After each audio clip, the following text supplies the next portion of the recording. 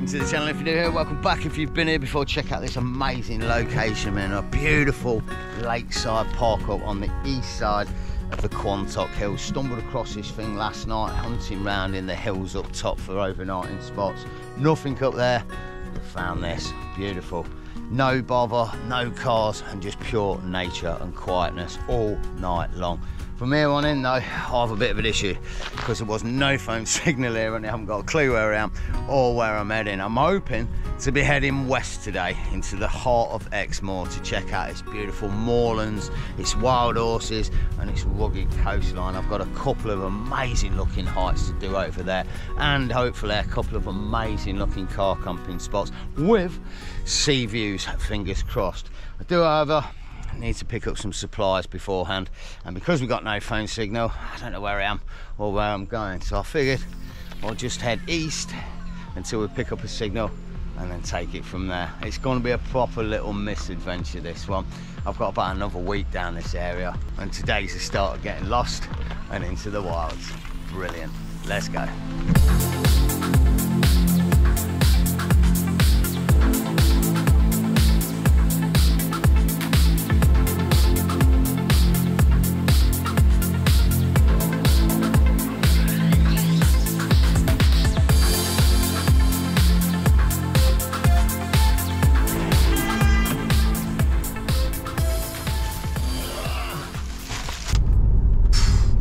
Gotta say it, we're not even in Exmoor yet and already the roads are hard work. Them single track lanes with the high edge roads, yeah, I'm not a fan of them. Good news though, we've got supplies in hand, be it a few, enough for tonight's meal, and we're en route.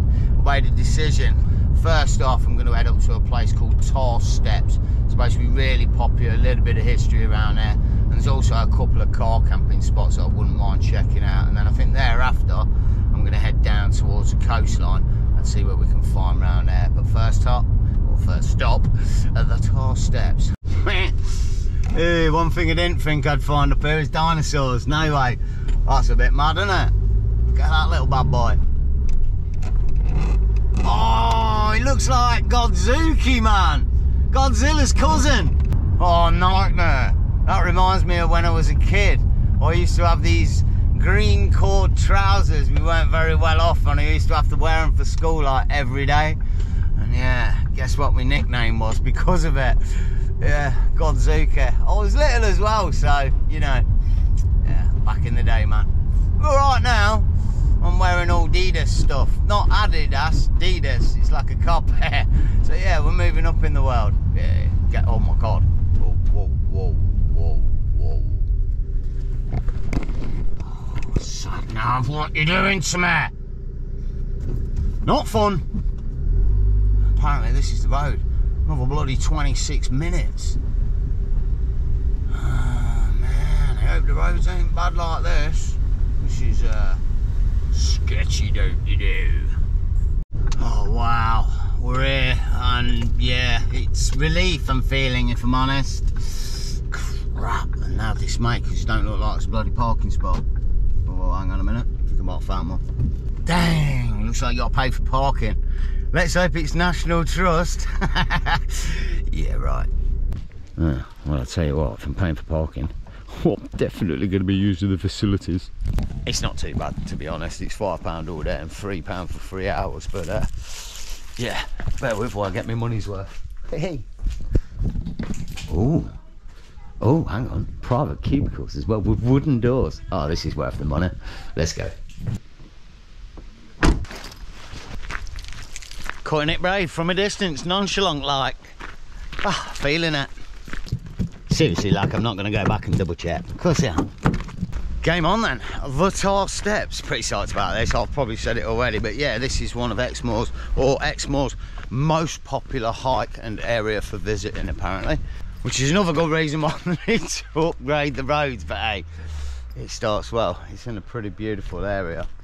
It's a 2.3 mile hike that I'm doing.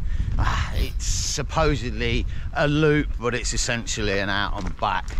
Cuts us up towards the Tar Steps and a bit of woodland around there, and then back being an out and back. I had wanted to cut this trail last year when I was here about the same time in Exmoor, but I just didn't get around to it. So to be here today, yeah, pretty psyched to be honest. I'm just about holding out with the weather. It was heavy rain on the way up here, and now the sun's shining. Timing of a ninja, you know. Ah, well, good news from the start, man. I'm like 5 minutes off the car park, and we're already at the tar steps. Let's go, let's go. Ooh, I've got to say, yeah, it looks pretty gnarly, dude. Check it out. This is wicked. Wow. From what I'm told, it gets washed away every year somehow. I guess the river just rises up and it gets rebuilt, which is one of the awesome things about it and why I wanted to come and check it out, because a few people had told me about it. On top of that, oh yes, I've got him. Let's go. Because this, apparently, is what they call a clapper bridge. And it was built in 1000 BC. Yeah, many, many moons ago. But not by people, oh no, by the devil himself, yes. Because for some unapparent reason, he had a bet with a giant. Doesn't say if he won or lost, but he ended up building the bridge. The clapper bridge. The tar steps. Wicked, mate. I don't know, all these places, they all got a little bit of history, and they all seem to have these giant tails and such. Folklore, you know. And to be honest, from this side, it does look pretty damn cool, doesn't it? It's like a beefed up sort of beaver dam with stone. The clapper bridge. The tar bridge. I don't know. Anyway, our trail. I thought this was going to be at the top of the trail. I've got about 2 miles to cut up and back. It should be nice seeing it along the riverside, but I was assuming that was up there. There is something else up there, I think. Let's go find out. Ah, beautiful meander along the river in the heart of Exmoor. It honestly, it feels like bloody Peak District or something. Oh, mate. This is not a well-trodden trail, is it? Oh my days. Bushwhacking on an official trail. That's not cool, is it? Come on, man. Should be tending to that. That's the sort of thing the parking should be paying for, do you know what I mean? I don't know about this. If it's like this whole way, yeah, I might cut back. This ain't gonna be not fun. Damn, man. Ugh, it's boggy and wet as well. Ugh, I hope that's the last of it. I need to be more foresty forest, don't I? Be in my van and carry a chainsaw around with me and come out here and start tending to the trails and keeping them open access for people. Wicked, man. Honestly, that dude, Foresty Forest, if you've never seen him, go check him out, man. He's a legend up in BC and Canada, just out on the trails all the time. Big, massive mountains and such. And I was thinking, you know, because he cuts about 8 or 9 miles sometimes on these trails, which is about what I cut. But he ends up on the top of like mountainous snowy peaks in, you know, Canadian Rockies or whatever they're called. And I end up like, I don't know, we get some nice spots, but it's not quite the same, is it? But he starts higher up and I'm lower down. I'm doing it wrong, mate. I need to start on top of the mountain and work my way up. I don't know. Oh, well, here's a shitting. I mean, not really, it's just a bridge, but it's kind of funky. Someone down the way was looking for a rope bridge, and I was assuming they were looking for a swinging rope bridge. No, I think that's what they were looking for, so let's just scramble across it. You can't, it says, this is not a bridge. Check it out, that's for catching trees. That's pretty impressive, isn't it? I don't know, you'd think maybe the river rises a little when the trees are, you know, smashing down here, but wow. That's a lot of power coming off this river to be ripping out trees for the necessity to put something there to catch them. How'd you get them out? What's the call? Bloody hell. I mean, I've just walked up this trail and you can't walk up it. It needs tending to. Maybe the other side's better, but you need machinery, won't you? My mind boggles. I don't know. I'm clueless. Moving on. The rope tree bridge of tar steps. Legendary. Probably not. Gotta say, good one this little trip. I've only been away a couple of days, well, ish, weird, but yeah, really starting to feel it. Getting out in the middle of nowhere and away from peeps and cities and stuff. Mine's starting to tweak a little bit. Yeah, it's nice. I'm hoping to be away for at least another 4, 5, 6 days. Possibly head down towards Dartmoor. Not entirely sure. We'll see how it goes, me. It'd be rude not to, won't it, be down this way and just legalise wild camping again in Dartmoor. It'd be rude not to do a wild camp. We'll see. Thinking about it though, I might at least give it a few days for the ground to dry up. Look at the state of this bog fest, man. Oh, I'm so glad I put my booties on. Oh, we're gonna get softies. Oof, would have been a nightmare disaster. Gotta say, it is all a bit mad, that Dartmoor stuff, isn't it? How they like banned wild camping because some guy had a massive amount of land and didn't want it anymore. And now we've had to fight, or people have had to fight to get it back. The thing that bugs me is like, it's not the right to wild camp, it's the right to own. The right to actually step foot and walk across some bloody raw moorland in the middle of Dartmoor. I mean, what planet are we on, dude? It's madness. It's like all these parking spots, you know, where they've still got the signs up from Corona and stuff. They're loving it, ain't they? They don't take them down. It's time to take them down. Start giving back the nature. Open it up more. Less infringements, more nature. Freaking mental health's crying out for it, for God's sake. All over the country, man. And you're putting infringements on it. Shame on you, our government. You suck ass. Yeah, and there's me bit, man. It ain't right. But we got it back. So yeah, frag it. We're freaking going down there at some point. Let's have it and enjoy it while we can. Ah, good news. There is a bridge over the river. I was beginning to wonder. I was like, I'm pretty sure I went past it on the trail up, and reality was a little bit further along, but yeah, not a bad little spot. Nice little river, gushing. I don't think you want to go down there on a paddleboard. It might be fun on a kayak though. It's a little bit gushy for a paddleboard, eh? Looks like there's a few more trails to be had round here as well. Withy Pool. That's a bit weird. I'm sure we were there last night. Maybe a different one. If I'm honest, I think we've done the main stuff over on the east side of Dartmoor from last year's trip. And this was kind of the last tick on the list. There is a lot more stuff on the west that I haven't explored as yet. But for now, I think this trail's just going to slowly meander back towards the crib. So I guess I'll catch you back there.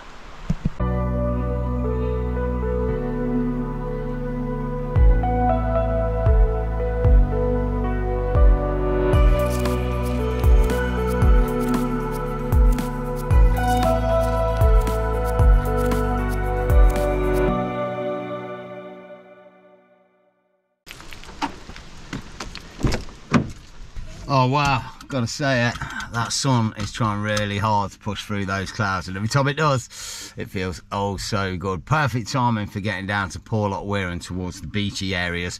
But I think we're gonna do a little quick stop off on the way. There's an overnighting spot not too far from here, about a 15-minute drive. It looks okay, and it's definitely worth checking out for future prospects. You know, does it have a phone signal, is it kosher, etc. So I'll show you a little bit more about it when we get there. 15 minutes on these roads, yeah, about an hour. Oh, here we go, this is us on the left. Oh wow, so not overly inviting if I'm honest. Look at that. Really? This is it? That's like it. I was expecting a little bit more than this. Well, I've got to be honest, I'm a little bit disappointed. I'd seen pictures, it may be a different spot of sort of this area with like lines on it for actual parking spots, but yeah, this is absolutely nothing special. There's definitely better spots up on the moors, and you definitely get away with it as well. It's on this main A road cutting through the heart of Exmoor, and there's sort of those pitches where you drive 5-10 metres off the road and there's a sort of a dust patch where you can park. It's not really a bother for now. It's not my bag and it's not where I was wanting to be for tonight, but for future prospects, yeah, I'd probably go for one of them. I was just wondering if there was a decent view or something around here, but no, nothing. It just feels, when you see stuff like that, it's just unwelcoming, isn't it? I mean, I bet this road's absolutely dead in the night. I mean, look, I'm standing in the middle of it now and it's like mid-afternoon. So anyway, future prospects for now, let's get ourselves down to Porlock Weir.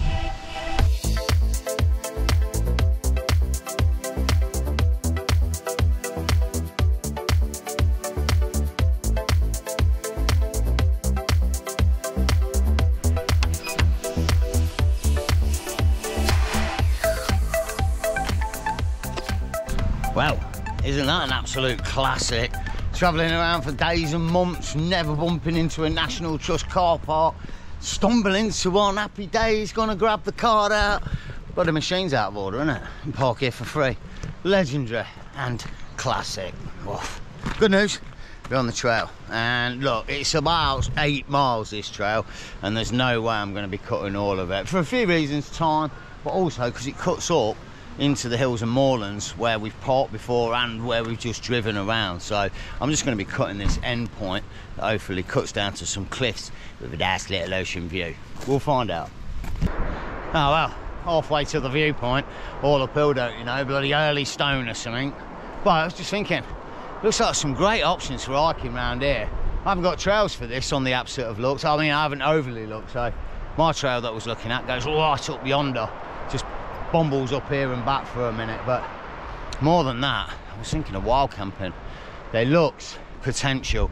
I mean, there's a spot right here, you won't quite have a view, but almost, only off the trail, but that car park as well would be perfect for it. Wouldn't feel uneasy about leaving your car there overnight. Looks like there's 2 or 3 campers already pitching up for the night, so I think it'd be pretty sweet and kosher, you know. To be honest, I just want to get out in the tent again, the Lanshan, try it out, pitch it up again, have a go with it. And even last night, I wound the window down on the car just to get some fresh air in, and it wasn't enough. Needs to be out here for the evening, smelling this all night. Beautiful, man. We'll see. Oh, what we got at the top, boom time. Pretty tidy ocean views, and oh no way, I didn't know that were here. What's this thing? Wicked. Let's have a butchers. Ah, looks like it's boarded up. What the, what? Stoned up. That's random. Ah, some of the windows. This is a bit odd, isn't it? Wicked. Alright, you can officially get in. I was considering through the window, just saying. There was one open. That one. No way! This is legend. It's got a bloody fireplace and everything. Oof, it's a bit dingy. I was all of a sudden thinking pitch 10. But no, it's a bit bloody windy for that. It's pretty cool though. Wonder what it was. That's a bit mad, ain't it? Sort of castle-y tower, but it doesn't feel that way with, you know, a 19th century blooming fireplace or whatever it is, 20th century maybe. Not that I'm any sort of archaeologist or anything, you know what I mean, but yeah, I don't know. Some of it looks old. I'll date this back to about the 14th century, this stone, but no, that was done by John and Cleves in the 1920s, I'm telling you. And it's in an absolute spanky-doodle location. Look at this. All the way down the way and all the way up yonder. That's where we were before. I'm really hoping I can get up there, to be honest. Later on, I mean, with the car. Here's one. There was a sign when I came down saying that that road's being closed tonight, and I don't know at what time. And if it's not open, I don't know what way I can get up there. I'd have to go right into the moors and miles around. And it's not early now, do you know what I mean? It could be closed already. I was wondering, my trail's supposed to cut all the way down yonder and through the fields and such, but yeah, I might cut straight back to the crib, see if we can get up there. Might be a better idea. Well, I was about to do a boss shot on the beach and go, living life on the edge, don't you know, but I'm not, because that's my trail that way, according to the trail app, and yet there's a sign here saying cows only, no access to the Bosington beach, and it does go on about how cows are creating biodiversity in the landscape here. I'm not going to go too much into detail, but I mean, farming, humanity, biodiversity, those things just don't go together, so no, basically, and also no to the option of taking that trail. We've got no choice, can't get down there, stink. I assume you can cut it from the other side, but yeah, there were no mention of that on the trail app. Here's the thing then. Because of it, we've got exactly, precisely 10 minutes to 6 o'clock. I've got a sneaky feeling that road's going to shut at 6 o'clock, and I think we're probably going to get there about 15:15. Let's see what happens. Yeah, game on, buddy. 9 o'clock, and it's about 6:20. We're in there like swimwear. Let's go. We could have stayed down there in that car park. I think it would have been all right, but no views. I think we can do a lot better. Nice, you get to come through Porlock again as well. Tidy looking village. All pubs and such. Little art gallery on the sidelines there. What else we got? Piggy in the middle. Little Chef de Provence place, cafe. Oh, get my nails done on the left at the beauty shop. The Big Cheese, damn it. Oh mate, if that had been open, I wouldn't have minded stopping there for some local cheese, you know. Look at this village, look at this street though. It's just, wow, quintessential. Wood on the buildings. You don't get that everywhere, do you? Let's be honest. Oh, look at this. Wild sheep on the trail. Love it to bits. Back up in the moors. Beautiful area to spend the night.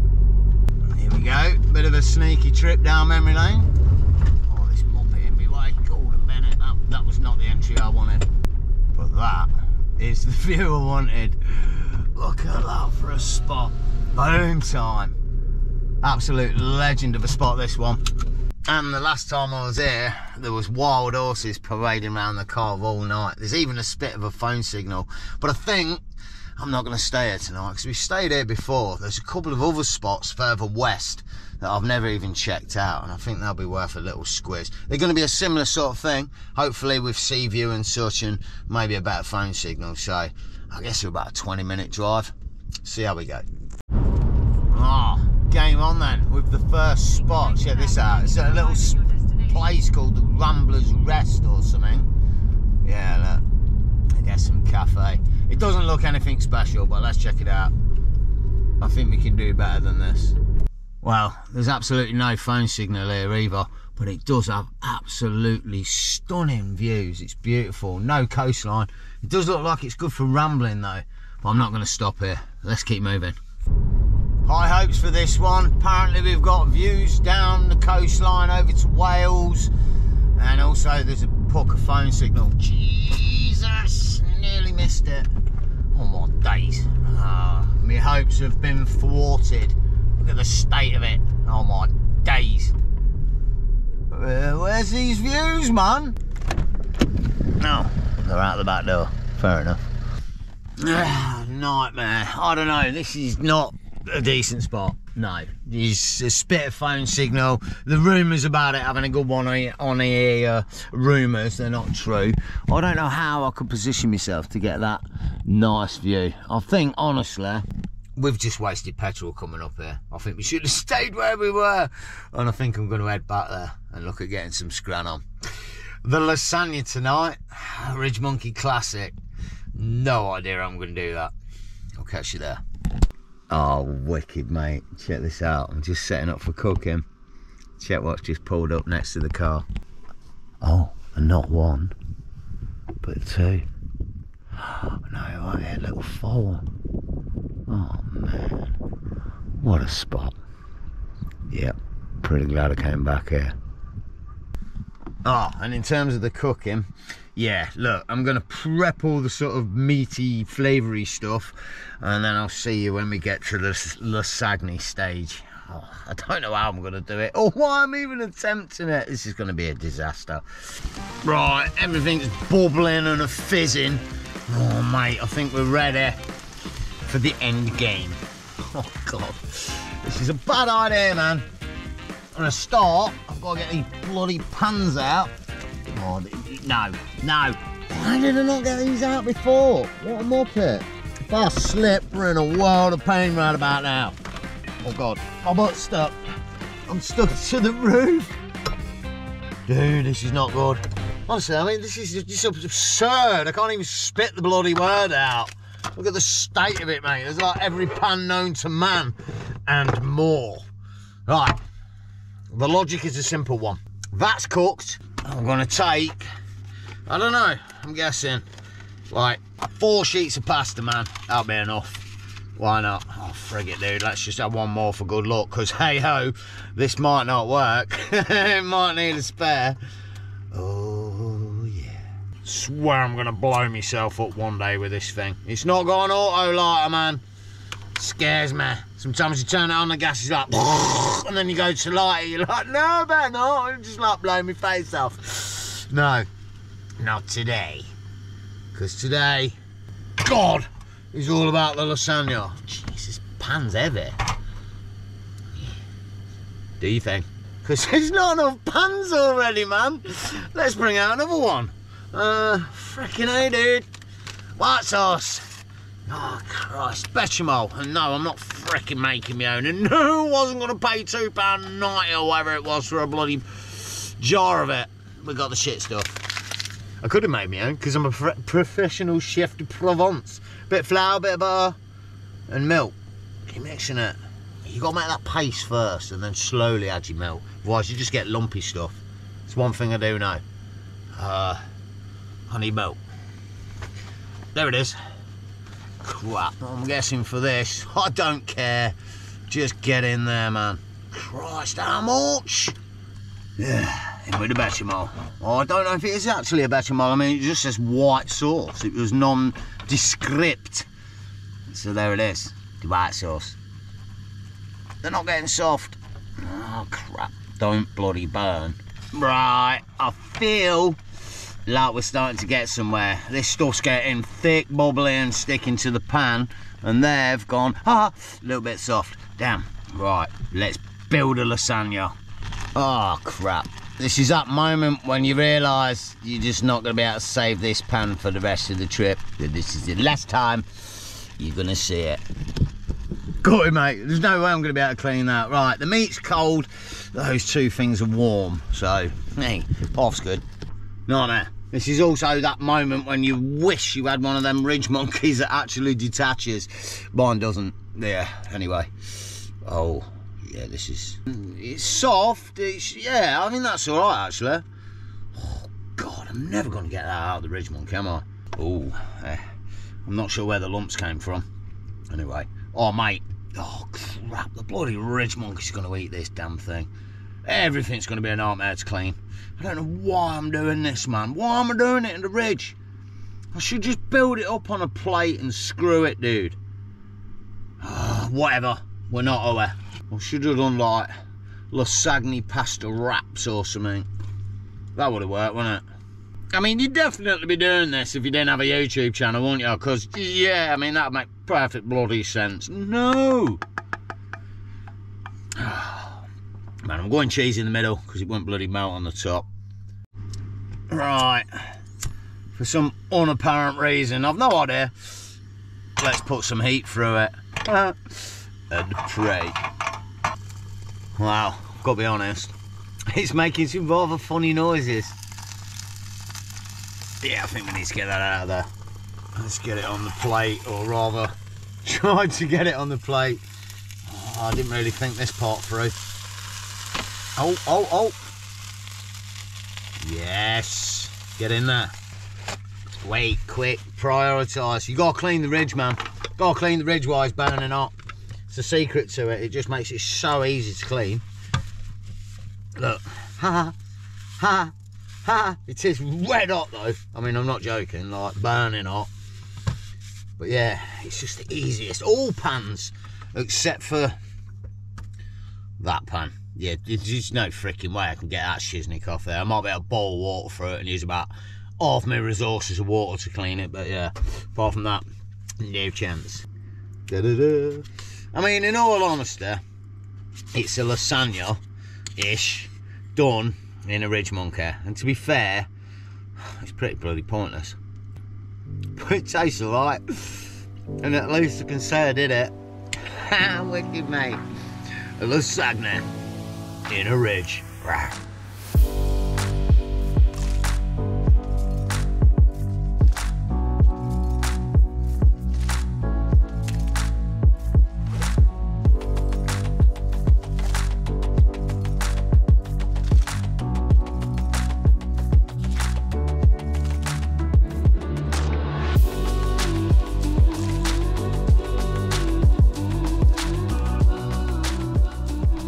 Well, I fell asleep with horses around the car, and we woke up with horny sheep. Not horny sheep, sheep with horns. You know what I mean? But yeah, what a wicked thing to wake up to in the morning. And what a great spot. It was fantastic last night, just chilling out, watching a bit of TV, listening to nature and knowing that there was going to be no bother, and there wasn't. any bother. It was great. From here on in, I think I'm going to take a day's editing today, and then I'm going to be heading further west. I've got some really cool looking stuff to check out. Boffies, clifftop wild camps possibly, and then a little village down in the far northwest of Devon that I'm hoping to stop out at. But for now, I think this is going to be a good point to end the episode. I really hope you enjoyed it. It's been nice ticking off those things on the list from Exmoor that we've wanted to do for a while. As always, if you did enjoy it, hit the like button, subscribe to keep up with the series, and definitely hit me in the comments. Big love to everybody who watches the channel, likes, subscribes and comments. And of course, a big love to all channel members, donators on PayPal and buy me a coffee alike. As always, take it easy, enjoy the camp and stay stealthy. Bye bye.